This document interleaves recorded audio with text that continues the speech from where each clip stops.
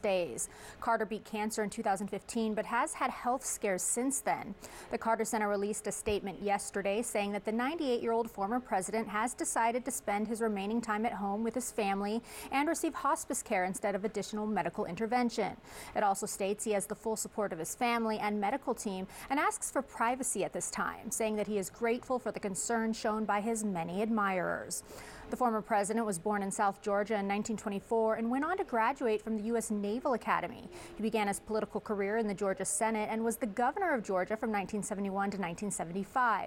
In 1976, he ran for president. Carter went on to defeat then-President Gerald Ford, coming in as a Washington outsider after the Vietnam War and Watergate scandal. While in office, he brokered Mideast peace during the Camp David Accords. He also established the Departments of Education and Energy and the Federal Emergency Management Agency. One of his lowest points and what may have led to the loss of a second term was the Iran hostage crisis. 8 Americans were killed in a failed hostage rescue attempt. He was defeated by Ronald Reagan in 1980. In his post-presidency years, Carter taught Sunday school at his hometown church and became a longtime volunteer with Habitat for Humanity.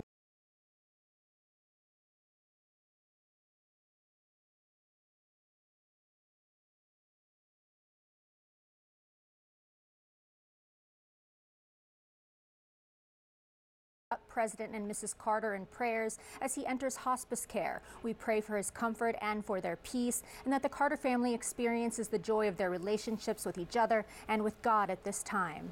Carter and his wife Rosalind founded the Carter Center in 1982, which focuses on advancing peace and health worldwide, along with enhancing freedom and democracy. The 39th president received the Nobel Peace Prize in 2002, and according to KTLA political analyst Matt Klink, he is genuinely a nice man, a husband, father of 4, and grandfather.